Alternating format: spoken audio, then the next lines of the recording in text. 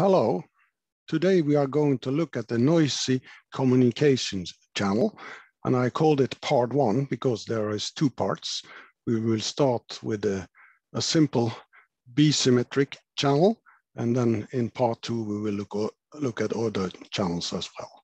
The lecture is based on Peirce's wonderful book, An Introduction to Information Theory. If you don't have that book, go and get it, buy it. It's a very nice book. Okay, let's start. We have a source that sends signals. It's transmitted. We have some noise and it's received. S is the bits that we send. N is the noise that is added. And S plus N is the received signal. And here you see the sending. When you send a 1, you send it as a positive pulse. When you're sending a 0, you're sending it a negative pulse, and then you have 2 positive pulses, and then a negative pulse and a negative pulse, and a positive and a negative. And then you have some noise added.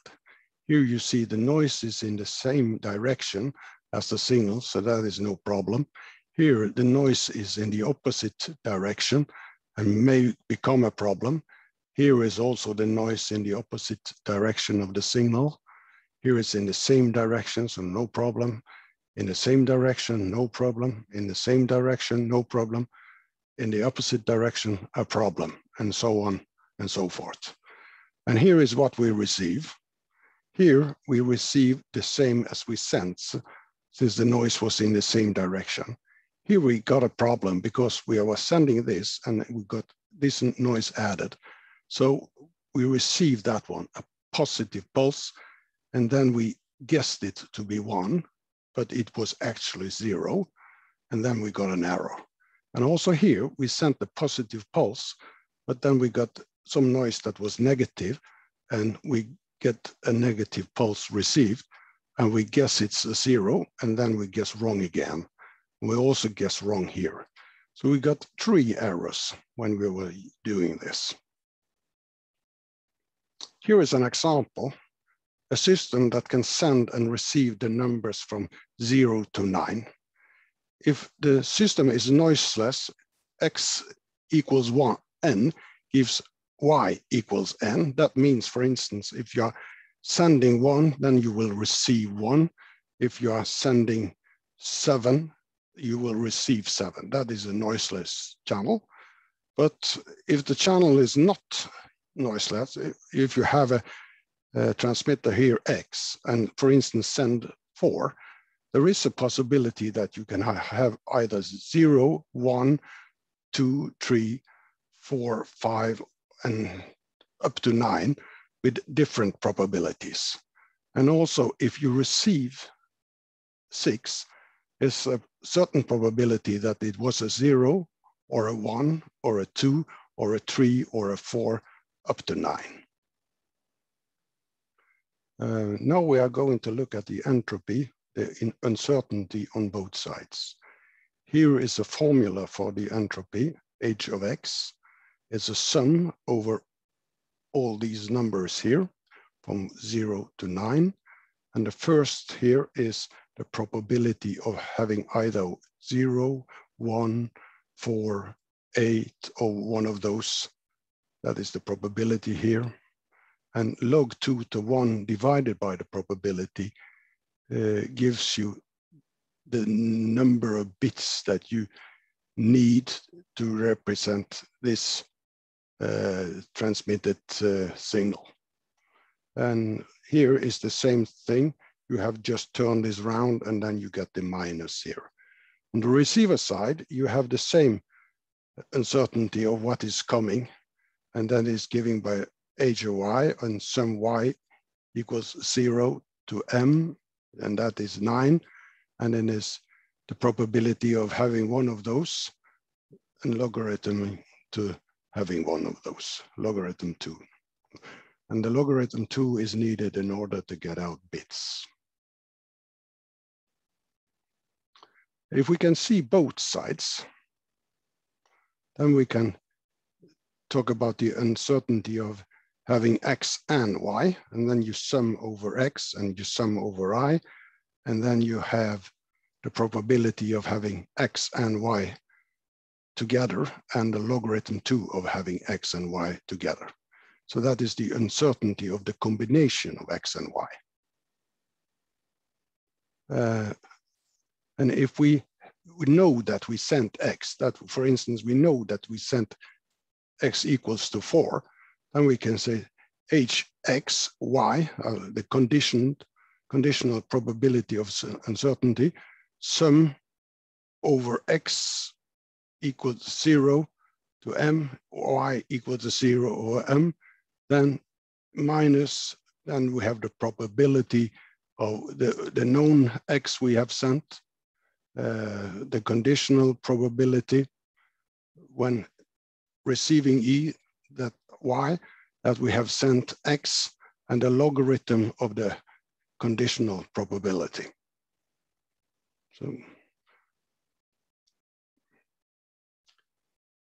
and if we know that y was received, we have this conditional probability. We sum over x and y. We know the distribution of p over y, and then there's the conditional probability of having a given y that we have been sending x. And also here is the conditional probability. And so then we have some relations. H of xy is the same as hx plus hx plus x of y. The uncertainty of sending x and receive y is the same as the uncertainty of sending x and getting y when x is sent. And also the other way around, we have that the uncertainty of getting y when sending x is the same as the uncertainty of getting y plus the uncertainty that x was sent when y was received. It can be shown, I will not do that the rate of the transmission is given by the entropy of the transmitter minus the conditional probability of having y when x is sent. The rate R depends both on the message source and the channel. With a given channel, noise included, we can choose the message source in such way that we get the maximum transmission capacity. This maximum channel capacity is denoted C, and we have been into this C before when we looked at the maximum channel capacity in a channel. And this R, this rate that we calculate, can never be higher than the maximum channel capacity.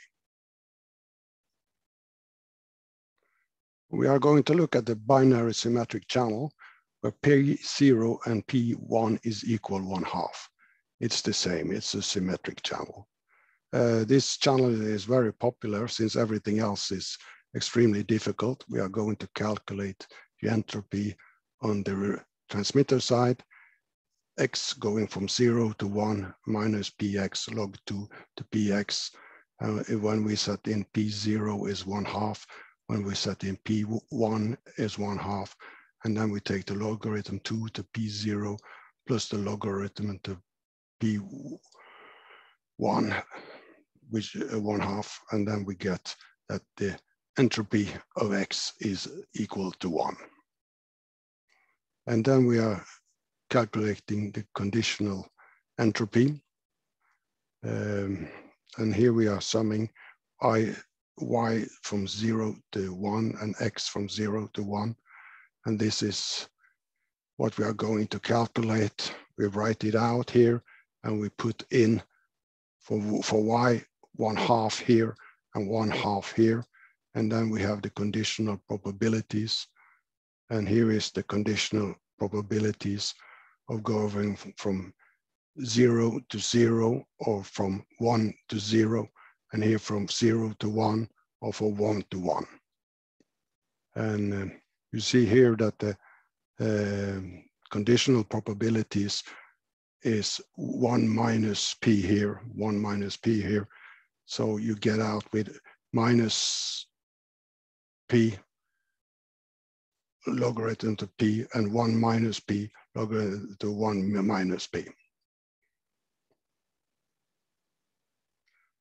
And then we can calculate C, which is R max, which is the entropy Hx minus the conditional entropy.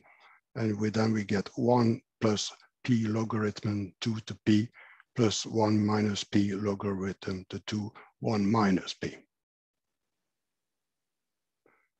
That finished part 1 of the noisy communication channel. Next time we are going to look at how we can get graphs like this for the binary symmetric channel. And we are also going to look at some other channels. Bye for now.